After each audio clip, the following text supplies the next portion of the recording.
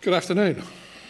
The good news is I'm trying not to duplicate anything that my predecessor just said, on the basis it's all very complicated, and bluntly at the moment we're still not quite sure what some of it means. But so I'll skip over a number of the things that I was planning to say on the basis that they were already being covered. One of the differences between ourselves and the ICO is we're already involved in cybersecurity. Essentially, because of our overall role in telecommunications, indeed, let's get this absolutely right, electronic communications network and services, derived from the European framework. We have had involvement in broader security obligations that goes back to 2011. Cyber, we've long considered to be part of that, but it's now getting a lot more attention from us and indeed others, partly because of an increasing perceived and real threat, partly because of the government's own cyber strategy, which you're no doubt all aware of.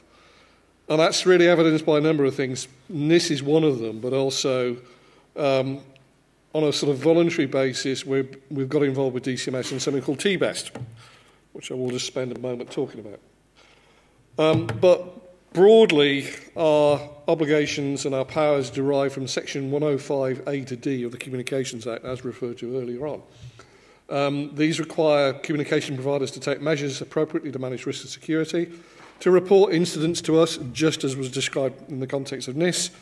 Our role is issuing and updating guidance, ditto. Following up an investigated reported incidents and any other concerns as needed, ditto. Publishing a summary, ditto. And enforcement, ditto. So essentially all the things that are covered by NIS we're already doing in related areas. By all means, look at the interactive dashboard. That's actually on our website and derived from a report that we publish on an annual basis called the Connected Nations Report. And it outlines the sort of incidents that are currently being reported to us. As you can see, predominantly they're to do with hardware and power. Indeed, most of the hardware is actually power supply failure. So the reality is it's all the stuff you'd expect to see. And as you can probably notice, cyber features nowhere on that list. So the reality is almost all of the incidents that we deal with at the moment have got nothing to do with cyber issues. I spoke about T-Best. Now, T-Best is much more proactive. This is a scheme that's modelled on what's already going on in the finance sector. Again, as my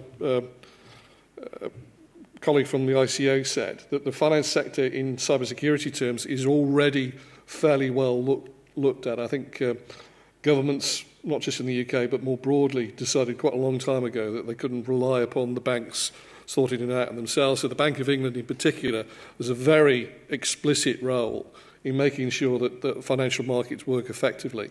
And as part of that, they introduced something called CBIST a number of years ago. And that's really got a proven track record of essentially finding out in real terms how vulnerable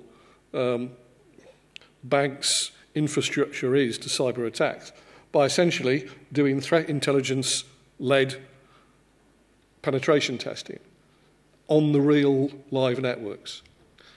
Essentially what government wants to see happen is that the same approach is actually transposed to other sectors, and the telecom sector is leading on that. There's been some DCMS-led trial schemes, and there's a couple of communication providers who already had this process applied to them. We're involved in that process at the moment as part of the team, and the current proposal is that we will take over responsibility for it in due course as part of our broader cyber and network security resilience responsibilities, and apply it more broadly across the communication provider sector. Now, in this context, I will say there's an awful lot of providers of electronic communications networks and services in the UK. Are we necessarily going to apply this to all of them immediately? Obviously not. We don't have the resources to actually do that. We're going to look at this on a phased basis. And the reality is it'll be the larger ones who are our priority. NIS. Okay, I'm not going to go through any of this really in particular detail. It's already been dealt with. Our responsibilities, as been said already, are to do with the digital infrastructure elements.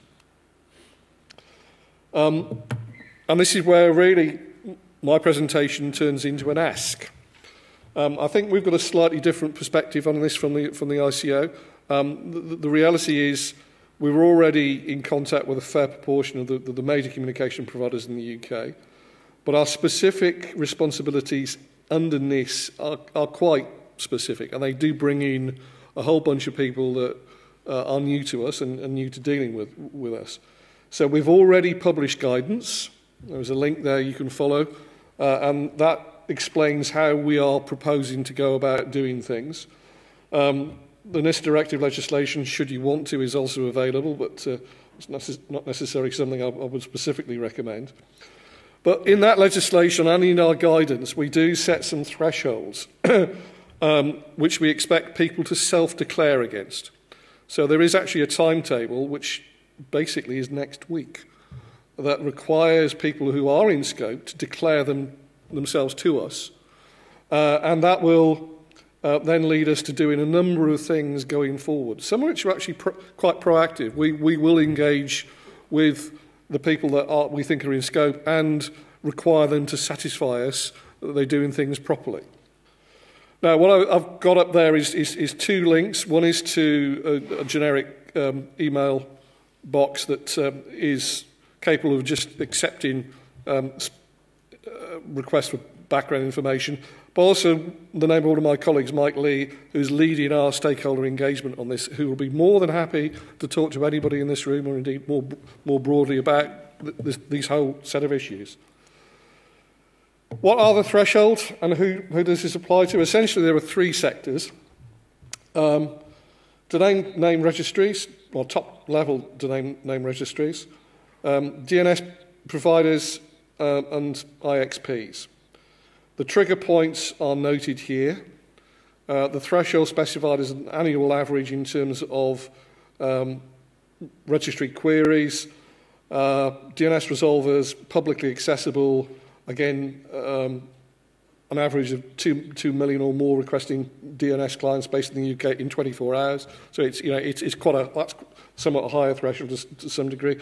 But essentially, they should be self-explanatory. If you think you're caught by any of these, let us know. We've already identified, I think, a long list of people that we think should be contacting us, and bluntly at the moment, there's not enough of you coming forward, and we do actually need to engage with you one way or the other. At that point, I will make one more comment, and that's really going back on a point that I think that the ICO touched on earlier, which is this issue of what's the cut-off for a UK-based enterprise. Now, I think our position at the moment is a bit more nuanced. I think we are already coming to the conclusion that, for instance, in the DNS environment, indeed, top-level domain name registries will probably need to include some providers who have got UK facilities, even though they're not UK-based. So I think we've already come to the conclusion that we're going to have to spread our net a little bit broader. At that point, I will end and say, any questions? Thank you. Questions for Hugh? Okay, thanks, Hugh.